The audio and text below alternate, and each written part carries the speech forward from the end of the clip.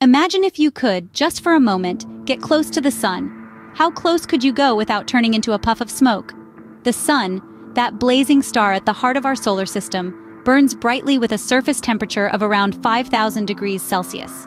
It's a place of raging nuclear fusion, where hydrogen atoms smash together to create helium, releasing an unimaginable amount of energy in the process. On average, we're about 93 million miles away from this fiery ball of gas. That's a comfortable enough distance to enjoy its light and warmth without being incinerated by its fierce heat. But what if we wanted to get closer? What if we dared to push the boundaries of our technological abilities and venture nearer to this celestial furnace? It seems like a simple question, but the answer is far from straightforward. So let's embark on this journey together and discover just how close we can get to our sun. The sun, our closest star, is a fiery ball of gas, with temperatures reaching millions of degrees at its core. The sun's surface, known as the photosphere, is a mere 5,500 degrees Celsius, while the corona, the outermost layer, astonishingly soars to a scorching 1 to 3 million degrees. Imagine a furnace, but millions of times hotter. That's what we're dealing with here. Now let's talk about its composition. The sun is primarily made up of hydrogen, around 75% to be precise. The remaining quarter is mostly helium, with traces of heavier elements like oxygen, carbon, neon, and iron. This blend of elements undergoes a process called nuclear fusion, where hydrogen atoms combine to form helium, releasing an enormous amount of energy in the process. It's this energy that fuels the sun's intense heat and light. But how does this relate to our quest of getting close to the sun? Well, the heat and radiation from the sun form an environment that's utterly inhospitable to humans. To put it into perspective, the highest temperature ever recorded on Earth was 56.7 degrees Celsius in Death Valley, USA. Compare that to the sun's photosphere. We're talking about a temperature almost 100 times hotter. Even with the most advanced heat-resistant materials we have today, they would disintegrate long before reaching the sun. For example, the heat shield of NASA's Parker Solar Probe, which is designed to withstand temperatures up to 1,400 degrees Celsius, would barely survive a brush with the sun's photosphere, let alone the exponentially hotter corona. Beyond the physical limitations, there's also the matter of radiation.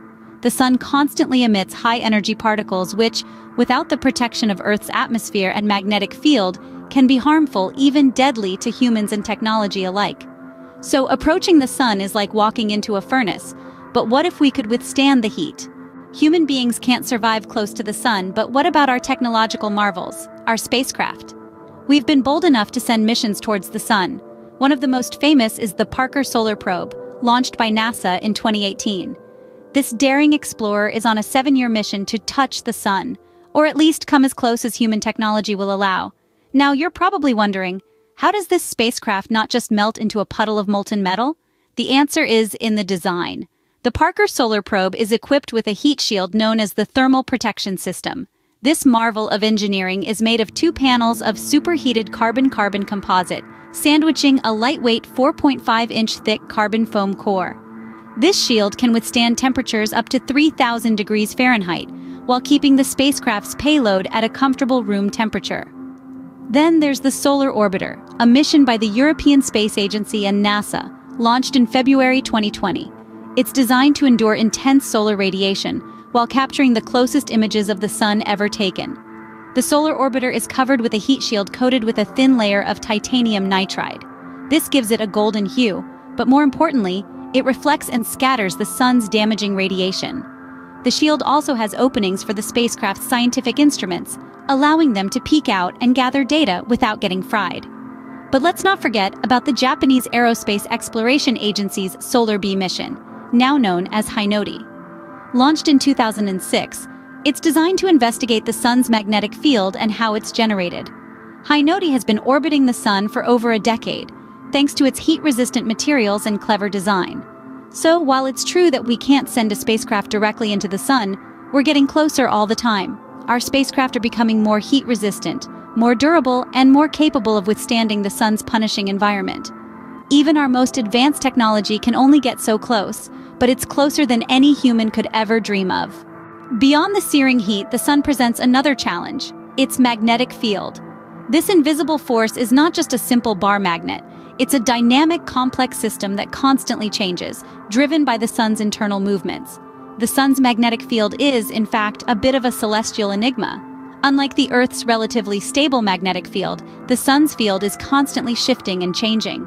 This is because the sun is not solid, but a ball of plasma, charged particles that move and generate magnetic fields. This constant motion and change create what scientists call a magnetic dynamo, a process that causes the sun's magnetic field to flip approximately every 11 years.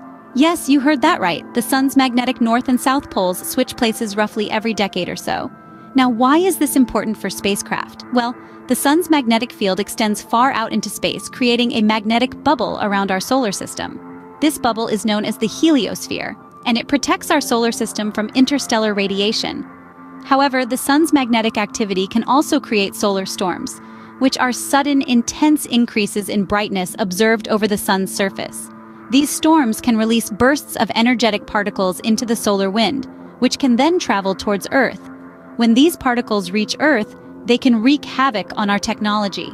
They can cause power grid failures, disrupt satellite communications, and pose a significant risk to astronauts, including those aboard spacecraft headed for the sun. Scientists and engineers have to account for these risks when designing and operating spacecraft. They use advanced computer models to predict the sun's magnetic activity, helping to guide spacecraft safely through this magnetic maze. But despite our best efforts, the sun's magnetic field remains a formidable challenge. Its unpredictable nature makes it a difficult obstacle to overcome, a constant reminder of the sun's raw and untamed power. The sun's magnetic field is a maze that even our best navigators struggle to traverse. It's a testament to the sun's awe-inspiring complexity, a challenge we continue to face as we explore the final frontier. So, how close can we really get to the sun? Let's take a moment to recap. We've journeyed through the sun's intense heat, a fiery furnace that reaches millions of degrees. We've navigated the complex labyrinth of the sun's magnetic field, a maze that can wreak havoc on spacecraft. And we've brushed up against the limits of our current technology, pushing our machines and our understanding to the very edge. We've come a long way since the first inklings of curiosity about our celestial neighbor. Today, our spacecraft, like those of the Parker Solar Probe mission, can approach within 4 million miles of the sun's surface. That's closer than Mercury's orbit, and it's an incredible feat of human ingenuity. Now let's gaze into the future. As technology advances, we'll push the boundaries even further. The next generation of solar exploration may take us within a breath's distance of the sun, relatively speaking. We might even send robots to withstand the heat and radiation, providing us with unprecedented data and images. But it's not just about getting close. It's about understanding. It's about unraveling the mysteries of solar flares and coronal mass ejections. It's about learning how the sun's activity affects our planet's climate and our own technological systems.